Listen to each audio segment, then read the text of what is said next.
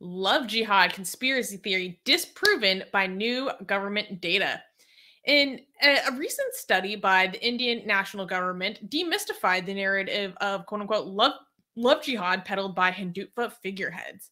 Part of Ha! the We told, like, can we say we told you so? Is it too early right now for us to say we told you so? well, Because so let many me tell people. you what we learned, and then you can say Okay. I told you so. Okay, fine. Part of the so-called love jihad conspiracy theory involves the idea that the Hindu majority status in India is threatened due to higher birth rates among Indian Muslims. According to this conspiracy theory, once Muslims become the dominant demographic in the country, they will turn India into an Islamic nation. However, recent data published by India's Ministry of Health and Family Welfare debunks this narrative. According to the recent release of the National Family Health Survey, or NFHS, which covered 2019 to 2021, the Muslim fertility rate has declined in the last 6 years.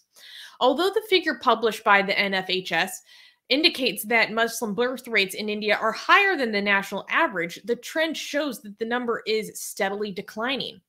According to Pew Research in 2021, although the birth rates across different religious groups in India are declining, the number of Muslim children born is falling faster than the number of Hindus.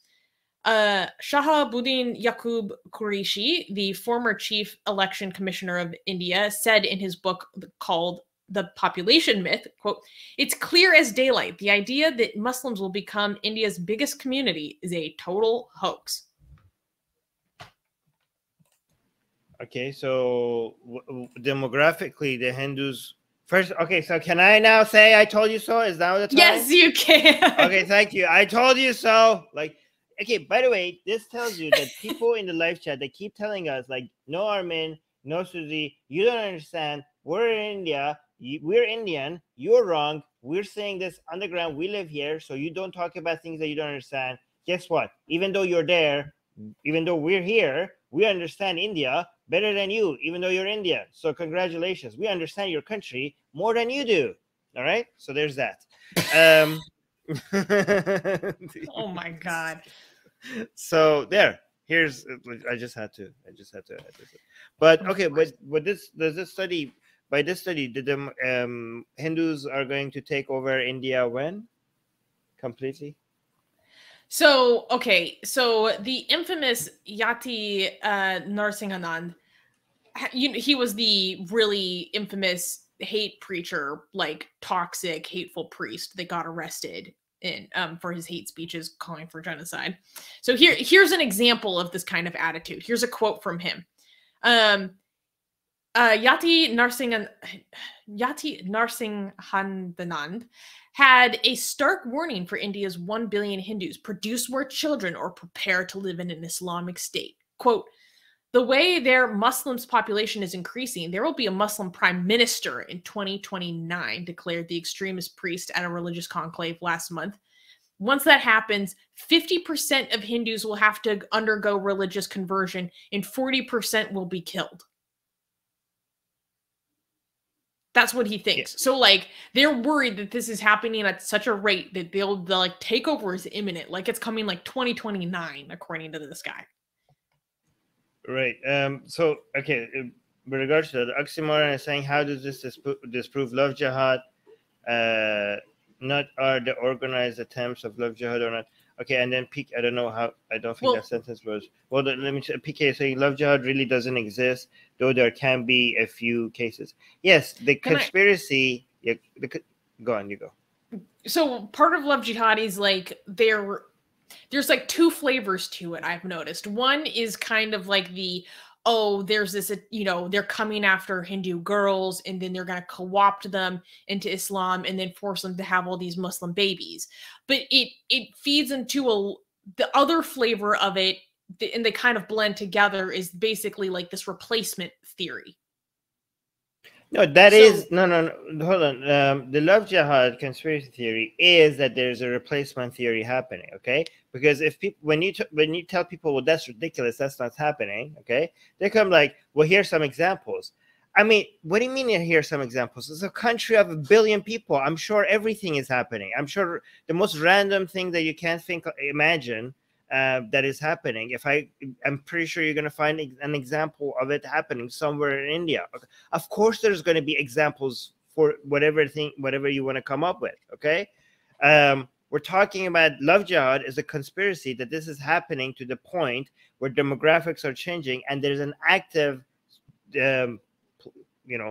conspiracy to change the demographics of India in a massive way that that replaces Indians, Hindus with Muslims to the point where even a Muslim is going to be the prime minister or something like that. That's what we're talking about, and that's obviously ridiculous. That's the love jihad conspiracy, not that there was this one event somewhere over there or there's another event somewhere over there. Okay, so that's the conspiracy.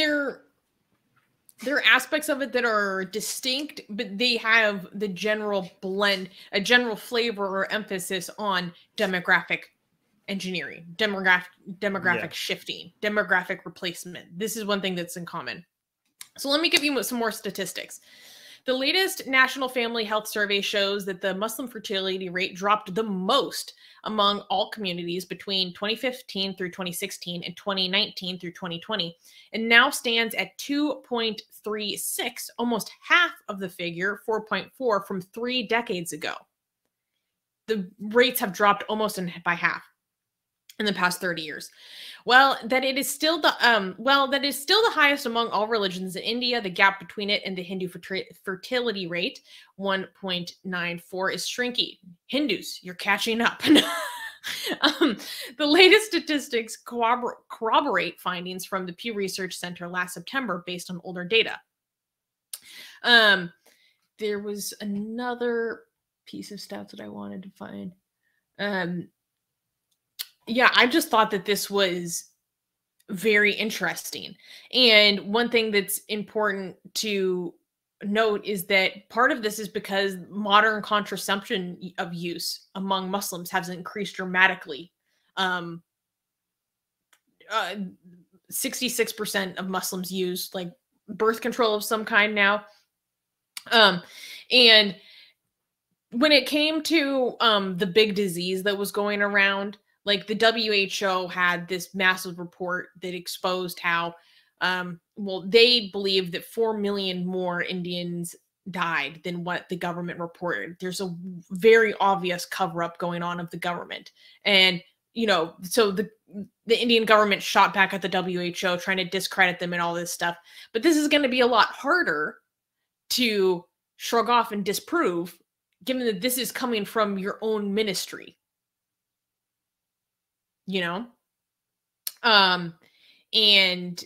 But do I think this narrative is going to go away? Of course not.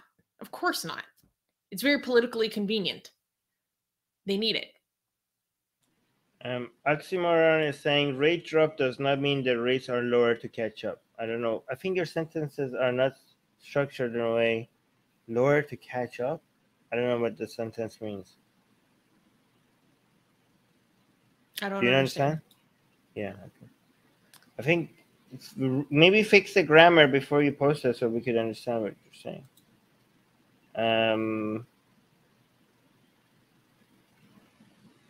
Oh, here PK is saying, the TFR is still higher, but to be fair, it's converging with other groups. Okay, guys, you don't understand. Yeah, if the rate is dropping, that means things are trending in the wrong direction that a great replacement theory would suggest. Okay, we're not saying that the rates the rates might still be lower than the other ones, right? But the conspiracy theory would not make any sense if it's moving in the wrong direction. That's the point. Atheist Republic needs your help. We've been the target of many legal attacks by Hindu nationalists ever since our founder, Armin Navabi, blasphemed against Hindu deities. We have retained legal counsel to help us defend our access to our community in India. We have started a fundraiser that will help us afford to tackle many legal issues, including judicial harassment and censorship. Whatever you can contribute will go a long ways in helping us in this fight. Link in the description below.